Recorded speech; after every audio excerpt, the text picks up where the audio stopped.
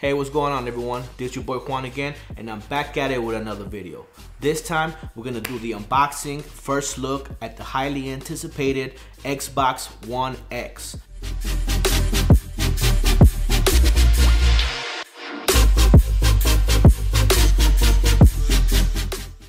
Now, the Xbox One X is Microsoft's latest console after the regular Xbox One and after the Xbox One S.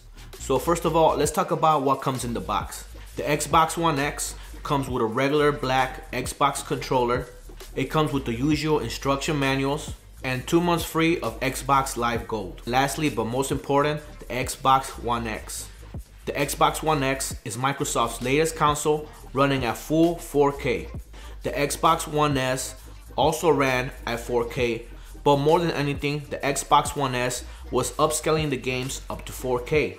The difference between the Xbox One S and the Xbox One X is that the X is actually running games at full 4K at 60 frames per second. So what do you need to take full advantage of the Xbox One X?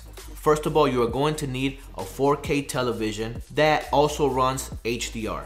HDR is high dynamic range, which gives you wider whites, darker blacks, and basically just makes the image pop a lot more than without the HDR. For my gaming setup, I have my Xbox hooked up to a Samsung Curve 65-inch 8 series 4K UHD HDR television.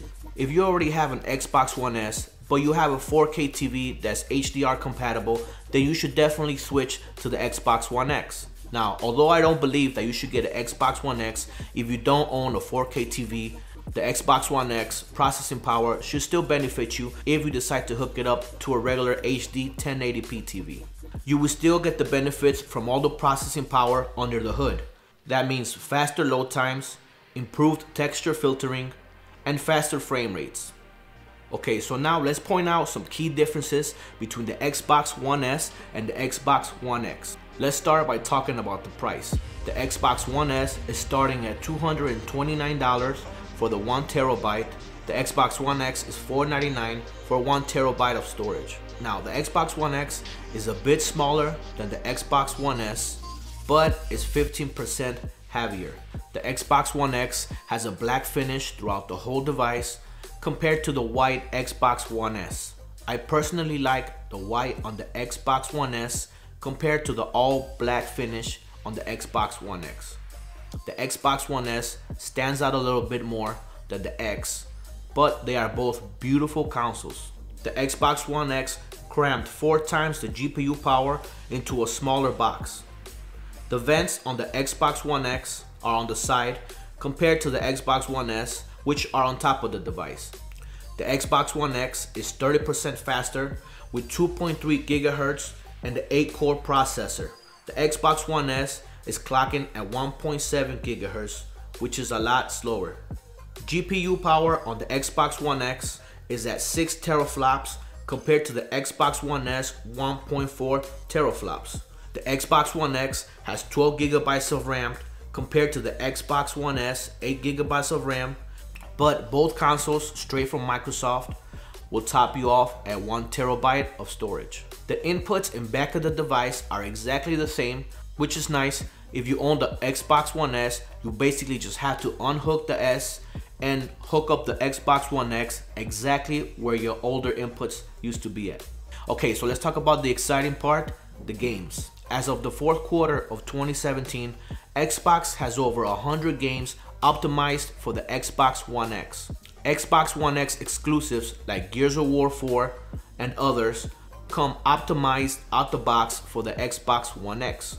On other older games, you should be able to download a patch which should optimize them for 4K rendering. Now, games optimized for the Xbox One X do take a lot of memory. These Xbox One X optimized games are taking on average about 80 to 100 gigabytes of storage.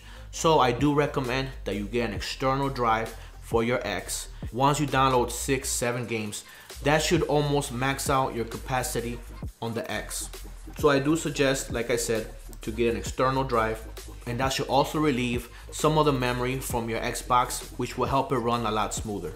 Now, games optimized for the Xbox One X are taking full advantage of the processing power on the device. You will be getting better graphics, more detail, better textures, smoother gameplay, and faster load times. The games on the Xbox One X running at 60 frames per second look amazing, guys. I've played Gears of War and FIFA on the Xbox One S before optimizing for the Xbox One X, and let me tell you guys that there's a huge difference. And overall, it will be a step up on your gaming experience. It might not be as drastic as switching from an old generation console to a newer generation console, but the difference is clear. Now, if you're not sure if your games will be optimized for the Xbox One X, Microsoft has a list and a tab on the Xbox Store, which should be able to tell you if your games are optimizable to 4K. I think that this comes very handy for everyone who has a library of older games on the S and will wish to upgrade to the X, but is afraid that their games will not take full advantage of the 4K resolution. Now, one thing that I forgot to mention was to make sure that your 4K TV's inputs are set up for 4K HDR. On a lot of TVs, you have to manually go into the menu and set up each input to run at 4K and HDR. That is very important. You don't want to hook up your Xbox to an input which does not support 4K and HDR. So make sure you check that out, guys. Your Xbox One X is also able to tell you if your TV is compatible with all the Xbox One X features. So the $1 million question is, should you buy the Xbox One X? The Xbox One X is for new Xbox owners or gamers who are looking to upgrade to 4K gaming on the 4K television. The regular Xbox One or the Xbox One S should work just fine if you are just looking to enjoy great games, but you're not too big into 4K gaming.